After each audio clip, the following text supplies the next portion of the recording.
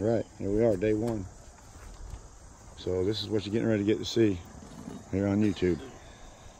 So if you want to watch us put rubber on this mobile home like we do, this is in West Virginia. Drew's Roofing and Home Repairs made it to West Virginia today. We've got this thing all marked out and ready.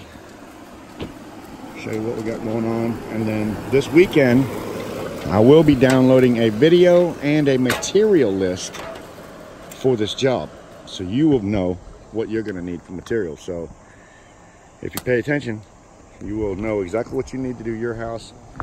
And if you watch enough of my videos, check it out. This is not the only video I have. The video you're watching is not the only video I have. I have lots and lots of videos of us doing this. So look in my playlist. Right now we're finding all the 2x2s. And this is in order for us to lay our plywood. And what we've done is mark them out every top. And we did have somebody suggest possibly using a stud finder, but we didn't get one here this morning because I felt like there's another one here somewhere. I felt like it's a solid piece of board all the way across. I felt like it wouldn't work. It was a cheap one. I want to get a little bit more expensive one that goes through metal and everything else. So we did it our traditional way. We're getting ready to do like we do, put plywood on this thing all the way in West Virginia. After we got our marks on this thing, we'll be ready to go.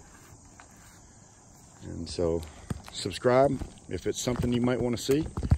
This is a mobile home repair, in my opinion, at its finest. I mean, I think what we're doing is going to save this place.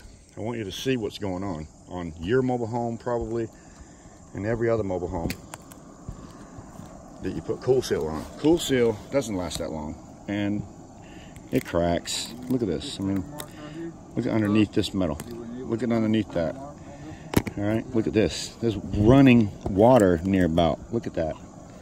Okay, so if your metal is getting soaking wet like this from Cool Seal just flaking off, look at the running water. I mean, this water, where it can, it's puddle, I can splash it.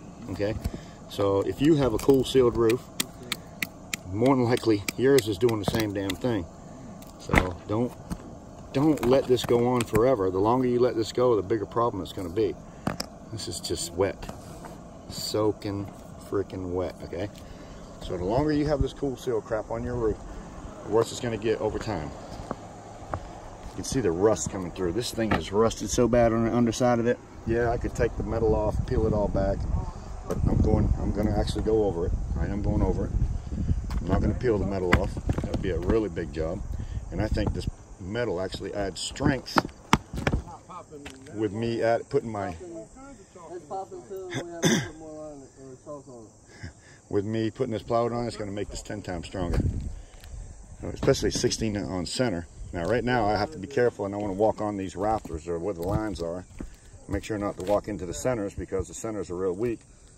But when I put this plywood on here and it spans 5 of these lines, imagine how much stronger it's going to make that 2x2 under there, because now the weight that you put on top of that is being supported through several rafters. Okay, so people think, oh, you put too much weight. Well, I've been doing it for 20 years and haven't had one collapse yet. Worst thing we've seen basically is people putting Cool Seal on these things, and instead of this rubber. Rubber is the way to go. So if you want to subscribe, hit that bell notification so you're notified when I download this video, because this is just a before video of what we're getting ready to do.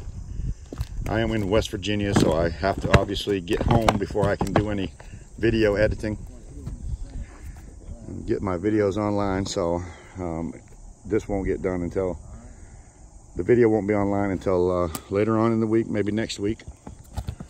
But if this is something you want to see get done,